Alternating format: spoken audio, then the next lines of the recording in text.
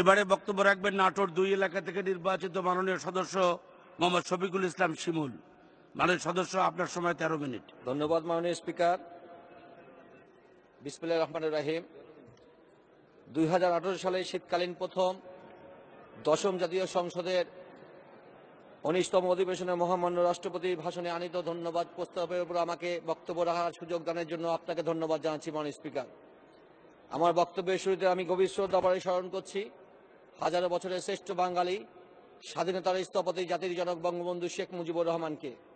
আমি আরও স্মরণ করছি 1975 সালের 15 আগস্ট, সেই দিন আমাদের বঙ্গবন্ধুকে যিনি সবসময় সাহস জুগিয়েছেন মেহনতি মানুষের আর্থসামাজিক উন্নয়নে সমস্ত ক্ষেত্রে মাননীয় প্রধানমন্ত্রী দেশরত্ন জয়ন্তী শেখ হাসিনার মমতাময়ী মা বঙ্গমাতা মহিয়াসী নারী বেগম ফজিলাতুন্নেসা মুজিব, বঙ্গবন্ধুর 3 সন্তান শেখ কামাল, শেখ জামাল, শেখ রাসেল সহ পুত্রবধূ সুলতানা কামাল, রদি জামাল সহ বঙ্গবন্ধুর ভাই শেখ আবু নাসের, ভগ্নিপতি আব্দুর রশিদ নায়াবাদ সহ আওয়ামী যুবলীগের প্রতিষ্ঠাতা চেয়ারম্যান শেখ ফজলুল হক মনি সহ যে সমস্ত সেই দিন যাদেরকে নিষ্ঠুর নির্মমভাবে হত্যা করা হয়েছিল সেই সমস্ত শহীদদের গভীর শ্রদ্ধা ভরে স্মরণ করছি। মাননীয় স্পিকার, আমি আরও স্মরণ করছি আমাদের এই মহান জাতীয় সংসদে যে সমস্ত সংসদ সদস্য আমাদের ছেড়ে না ফেরার দেশে চলে গিয়েছে সেই সমস্ত সকল সংসদ সদস্যদের আমি ধন্যবাদ এবং আমি স্মরণ করছি। মাননীয় স্পিকার, গত 7 জানুয়ারি দশম জাতীয় সংসদের 19তম অধিবেশনে মহামান্য রাষ্ট্রপতি জনাব মোহাম্মদ আব্দুল হামিদ তার গুরুত্বপূর্ণ ভাষণ উপস্থাপন করেন। তার মূল্যবান ভাষণে 2014 সালের 5 জানুয়ারি গঠিত বর্তমান সরকারের বিগত 4টি বছর সকল প্রতিকূলতা কাটিয়ে যে সকল উন্নয়ন কর্মকাণ্ড বাস্তবায়ন করে এসেছে তার সফল উপস্থাপন সকলের নিকট দৃশ্যমান। মহামান্য রাষ্ট্রপতি 157 পৃষ্ঠার বক্তব্যের মাধ্যমে বর্তমান সরকারের সফল প্রধানমন্ত্রী জননেত্রী শেখ হাসিনার সকল উন্নয়নের বাস্তব চিত্র ফুটে উঠেছে। আমি সেই সকল উন্নয়নের সামান্য চিত্র এই মহান সংসদের মাধ্যমে জাতিকে জানাতে চাই। বাঙালি এখন আর ভিক্ষুকের জাতি নয়, বাংলাদেশ এখন বিশ্বের দরবারে উন্নয়নের রোল মডেল হিসেবে পরিচিত আবির্ভাব হয়েছে। মাননীয় প্রধানমন্ত্রী জননেত্রী শেখ হাসিনার অক্লান্ত পরিশ্রমের ফলে রূপকল্প 2021 সাল আজ বাস্তবায়নের পথে এবং এই ধারাবাহিকতা অব্যাহত থাকলে 2041 সালের পূর্বেই বাংলাদেশ একটি উন্নত জাতি হিসেবে বিশ্বের বুকে মাথা উঁচু করে দাঁড়াবে। মাননীয় স্পিকার, জাতির জনক বঙ্গবন্ধু শেখ মুজিব তিনি স্বপ্ন দেখেছিলেন 1971 সালে মহান মুক্তিযুদ্ধের সময়, তার পরবর্তী সময় বঙ্গবন্ধু বলেছিলেন যেই মাটিতে গাছ পুতলে, যেই ডাল পুতলে গাছ হয়, গাছ থেকে ফল আহরণ করা হয়, সেই জাতি কোনো সময় গরিব থাকতে পারে না, সেই জাতির সাধারণ জনগণ অনাহারে থাকতে পারে না। মাননীয় স্পিকার, সেই জাতিকে সামনে নিয়ে আজকে তারই সুযোগ্য কন্যা বিশ্ব শান্তির অগ্রদূত আমাদের মাননীয় সফল প্রধানমন্ত্রী জননেত্রী শেখ হাসিনা, তার নেতৃত্বে আজ বাংলাদেশ নিজস্ব অর্থায়নে 3.8 বিলিয়ন মার্কিন ডলারে আজকে পদ্মা সেতুর মতো এমন একটি ঐতিহাসিক মেগা প্রকল্প বাস্তবায়ন করে চলেছে। মাননীয় স্পিকার, বাংলাদেশ আজ মৎস্য উৎপাদনে বিশ্বের 4র্থ স্থান অধিকার করেছে। উচ্চ শিক্ষার মান সমুন্নত রাখার লক্ষ্যে মাননীয় প্রধানমন্ত্রী শেখ হাসিনা 1000 কোটি টাকা শিক্ষা সহায়তা ট্রাস্ট ফান্ড গঠন করেছে। বর্তমান সরকারের প্রাথমিক বিদ্যালয়ে শিক্ষার্থী ঝরে পড়ার হার কমিয়ে 20% নামিয়ে এনেছে। খাদ্যশস্য উৎপাদনে বাংলাদেশ স্বয়ংসম্পূর্ণতা অর্জন করেছে এবং 4 কোটি মেট্রিক টন খাদ্য শস্য উৎপাদন করতে সক্ষম হয়েছে। বছরের শুরুতেই 2018 সালে 1 জানুয়ারি সকল শিক্ষার্থীদের হাতে 35,42,90,162 কপি নতুন বই তুলে দেওয়া হয়েছে। মাননীয় স্পিকার, ঢাকা শহরে মেট্রো রেল চলাচলের কার্যক্রম দ্রুততার সহিত বাস্তবায়ন হচ্ছে। মাননীয় স্পিকার, বিদ্যুৎ একটি সরকারের ব্যাপক সাফল্য অর্জিত হয়েছে। জানুয়ারি 2009 হতে ডিসেম্বর 2017 পর্যন্ত মোট 9,479 মেগাওয়াট বিদ্যুৎ জাতীয় গ্রিডে যুক্ত হয়েছে। ফলে বিদ্যুতের মোট স্থাপিত ক্ষমতা ক্যাপটিভ সহ 16,046 মেগাওয়াটে উন্নতি হয়েছে এবং বিদ্যুতের সুবিধাভোগী জনসংখ্যা 47 থেকে 83 ভাগে পৌঁছেছে। এই ধারাবাহিকতায় 2021 সালের নাগাদ দেশে উৎপাদন ক্ষমতা দাঁড়াবে 24,000 মেগাওয়াট। মাননীয় স্পিকার, অর্থনৈতিক ক্ষেত্রে আজ বাংলাদেশ সকল বাধা বিপত্তি পেরিয়ে অর্থনীতির প্রবৃদ্ধি অব্যাহত রেখেছে। সামষ্টিক অর্থনীতি স্থিতিশীলতা, ঘাটতি বাজেটের সহনীয় মাত্রা, রেকর্ড পরিমাণ বৈদেশিক মুদ্রাস্ফীতি রাখতে সক্ষম হয়েছে। 2013-14 অর্থ বছরে প্রথমার্ধে উদ্ভূত পরিস্থিতি ও অনিশ্চয়তার সত্ত্বে মাথাপিছু জাতীয় আয় বেড়েছে 1610 মার্কিন ডলারে। মাননীয় স্পিকার, বর্তমান জিডিপি 7.11 থেকে 7.28% উন্নতি হয়েছে। হতদরিদ্র পরিবারকে ভিজিএফ, ভিজিডি কার্ড, বয়স্ক ভাতা, বিধবা ভাতা, স্বামী পরিত্যক্ত ভাতা সহ মাতৃত্বকালীন ভাতা প্রদান করে মাননীয় প্রধানমন্ত্রী জননেত্রী শেখ হাসিনার স্লোগান শেখ হাসিনার বাংলাদেশ, ক্ষুধা হবে নিরুদ্দেশ বাস্তবায়ন করা হচ্ছে। মাননীয় স্পিকার, 2011 সালে স্বাস্থ্য ক্ষেত্রে তথ্য প্রযুক্তির সফল প্রয়োগের জন্য মাননীয় প্রধানমন্ত্রী শেখ হাসিনাকে সাউথ পুরস্কারে ভূষিত করা হয়। শেখ হাসিনার অবদান, কমিউনিটি ক্লিনিক বাঁচার প্রাণ এই স্লোগানের মাধ্যমে মানুষের স্বাস্থ্যসেবা ঘরে ঘরে পৌঁছে দিতে কমিউনিটি ক্লিনিকগুলোকে আরো গতিশীল করা হয়েছে এবং অতি সম্প্রতি মাননীয় প্রধানমন্ত্রী জননেত্রী শেখ হাসিনা ঘোষণা দেন যে প্রতিটি বিভাগে মেডিকেল কলেজগুলোকে বিশ্ববিদ্যালয়ে রূপান্তর করা হবে। মাননীয় স্পিকার, জাতির জনক বঙ্গবন্ধু শেখ মুজিবুর রহমানের 1973 সালে 36,165 প্রাথমিক বিদ্যালয়কে জাতীয়করণ করেন। বর্তমান সরকারের মাননীয় সফল প্রধানমন্ত্রী, বিশ্ব শান্তির অগ্রদূত জননেত্রী শেখ হাসিনা 2013 সালে 26,193 বেসরকারি প্রাথমিক বিদ্যালয়কে সরকারি করেছেন। এছাড়াও প্রতিটি উপজেলা একটি করে কলেজ, একটি করে মাধ্যমিক বিদ্যালয়কে জাতীয়করণের কাজ চলমান প্রক্রিয়া রয়েছে। মাননীয় স্পিকার, প্রথম শ্রেণী থেকে উচ্চ মাধ্যমিক শ্রেণী পর্যন্ত বিনা বেতনে শিক্ষা লাভের সুযোগ করে দেওয়া হয়েছে। মাননীয় স্পিকার, বিশ্বের দরবারে আজ মাননীয় প্রধানমন্ত্রী জননেত্রী শেখ হাসিনা উন্নয়নের অগ্রদূত হিসাবে আবির্ভূত হয়েছেন। 1981 সালে 17 মে আমাদের প্রিয় নেত্রী স্বদেশ প্রত্যাবর্তনের পর 36 বছরে বাংলাদেশ আওয়ামী লীগ তার সংগ্রামী সভাপতিত্বে সুসংগঠিত ও শক্তিশালী হয়েছে। 3 বার তারই নেতৃত্বে গণতান্ত্রিকভাবে নির্বাচনের মাধ্যমে সরকার গঠন করেছে এবং বাংলাদেশ আওয়ামী লীগ তারই নেতৃত্বে পাশ হয়েছিল পঞ্চদশ সংশোধনী বিল 2011, যার মাধ্যমে 72-এর সংবিধান মূল চেতনা পুনরুজ্জীবিত হয়েছে। বঙ্গবন্ধু মুক্তিযুদ্ধ বাংলাদেশের চেতনার পুনরাবৃত্তি হয়েছে।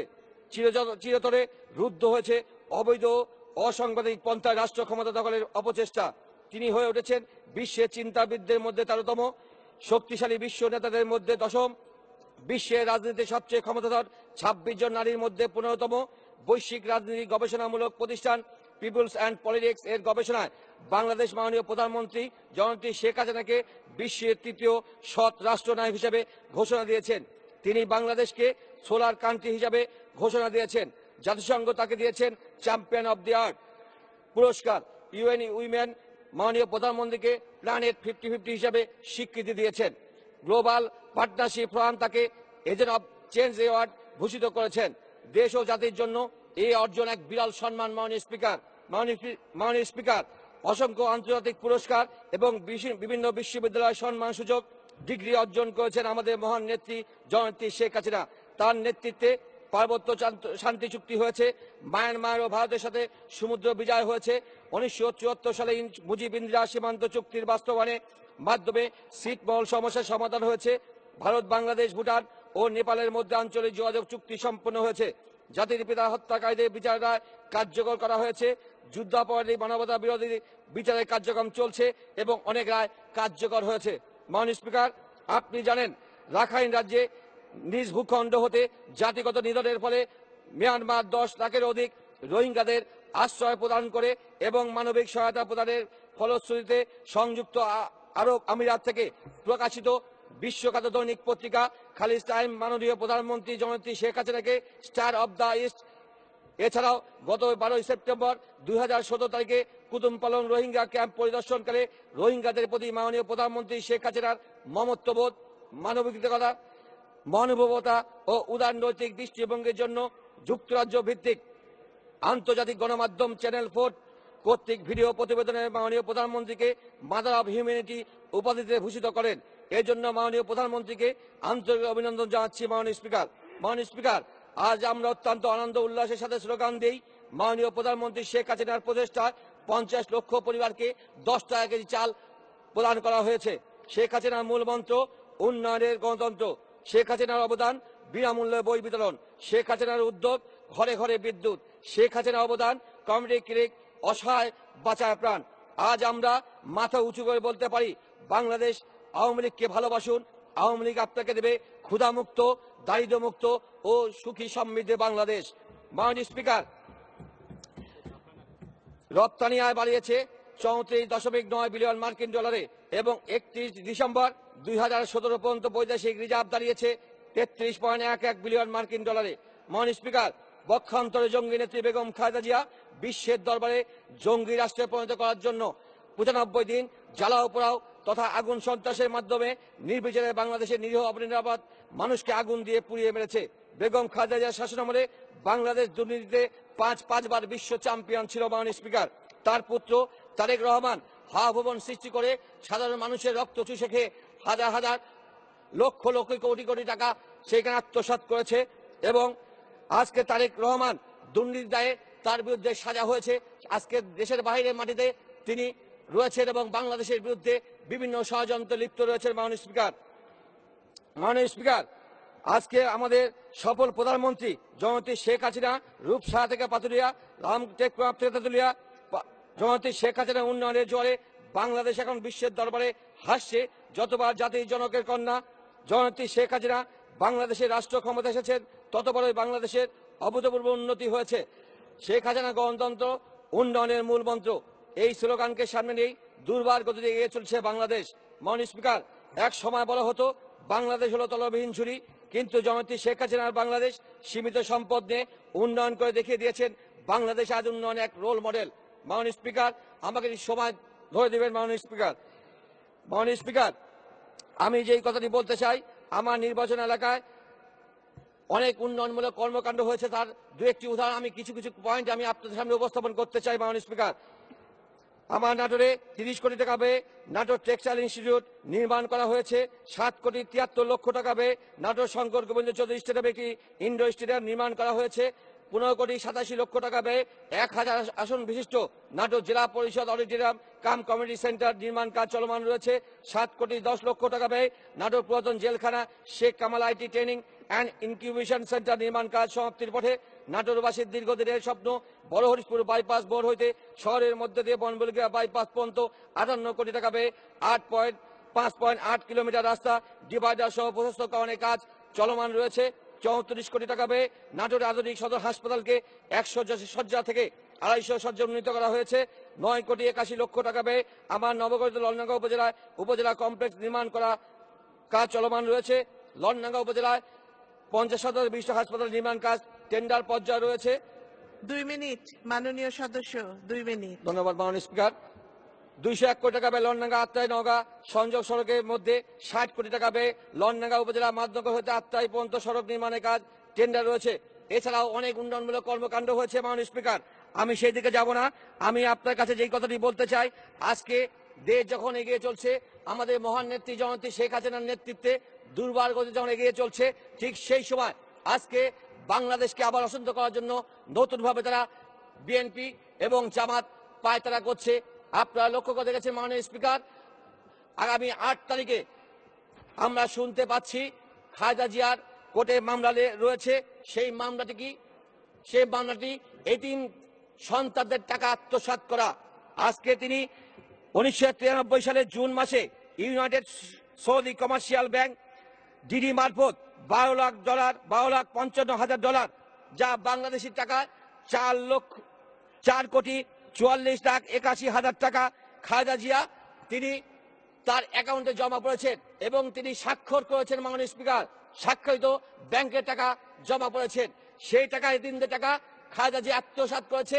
সেই সময় খালেদা জিয়ার মদতপুষ্ট সেই সময় রাষ্ট্রের প্রধান ছিলেন তিনি। সেই সময়